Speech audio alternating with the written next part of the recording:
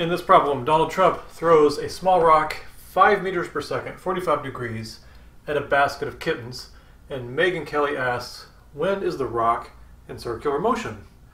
And in that circular motion, what are the centripetal acceleration and the radius?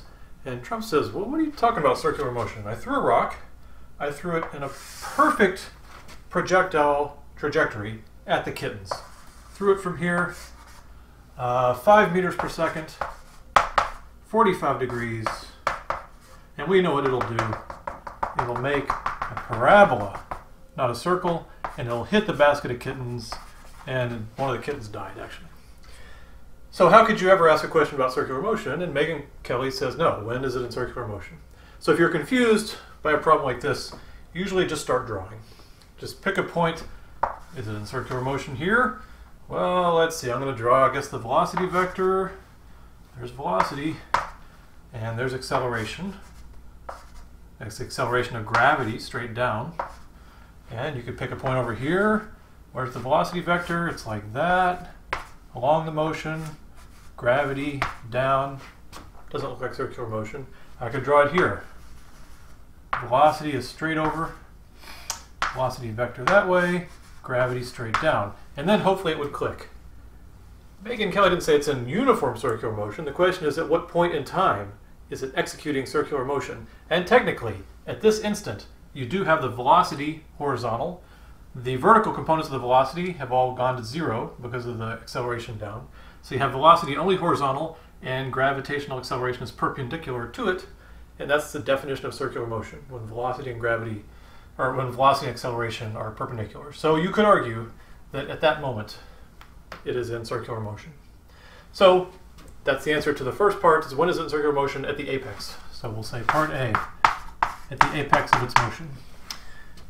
But then Megyn Kelly wants to know, what are the centripetal acceleration and the radius? Well, if we just imagine this is circular motion, kind of like this, the centripetal acceleration is just the acceleration due to gravity, pointing straight down. So B, AC, it's equal to G. It's equal to negative 9.8 I hat meters per second squared. If we go ahead and define the y-axis as positive, pointing up. And you may say, that's not centripetal, it won't stay with the circle. You know, the reason it makes a parabola and not a circle is that acceleration doesn't continue.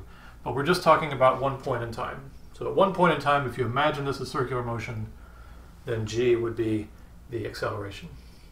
And then finally, what's the radius? C. Well, we have the magnitude of the centripetal acceleration, and we have the speed, the magnitude of the velocity, so we can get that. So let's see. The horizontal velocity at this point in time would be the same thing it is here. So the magnitude of the speed there is 5 times the cosine of 45 degrees. It's just the initial x component.